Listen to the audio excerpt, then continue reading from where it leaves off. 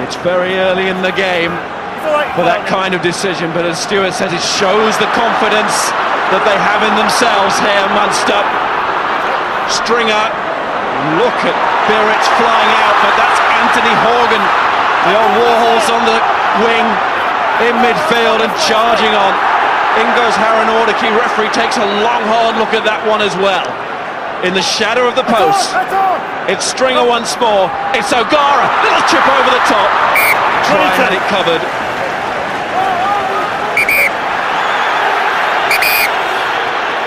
And Munster trying to get the ball off Try, who felt that he put it down. 22 have been signalled.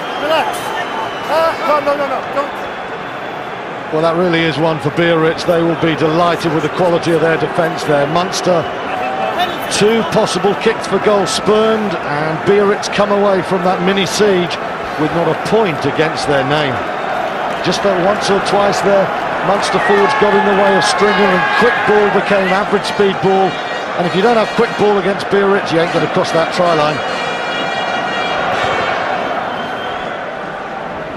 Try just biffs the ball downfield to Sean Payne. The Gary Owen. And a thump from Payne. Deafening roar to follow. But that's strong work again from Biarritz.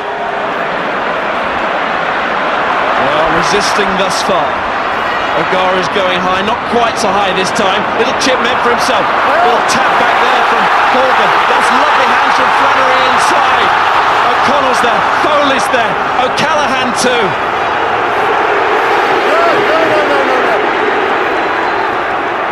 They're trying to set up a maul and looking for it being pulled down again. But now Munster are using the width. Leamy brings it in. There were men outside to the left. Pummeling away at Biarritz. Stringer, still men out there. Halstead!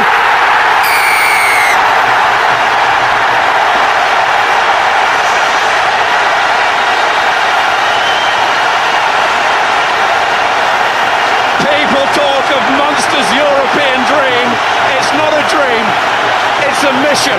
That is Limerick. That is the reaction back home, and that is the lead. Trevor Halstead, the hard man from South Africa, had the strength to roll the tackle. Levy did a great job before though, because he cut back against the angle, setting up that situation which held Biarritz in. They couldn't slide across, and now O'Gara has numbers, and the main number is 12. Halstead, great power, work to done, but he gets there. Leamy holds them, draws the numbers, he's still got work to do. Gobelet's a big man, Bidabay can't hold them between it, and Munster have fought back with a vengeance. The man who scored the try in the semi-final to confirm that Munster would be heading to the Millennium Stadium in Cardiff. Trevor Halstead receiving the words there of Jim Williams, former Munster player, of course, now on the coaching staff. They knew they had to get some points after raid after raid. Now can O'Gara add a further 2?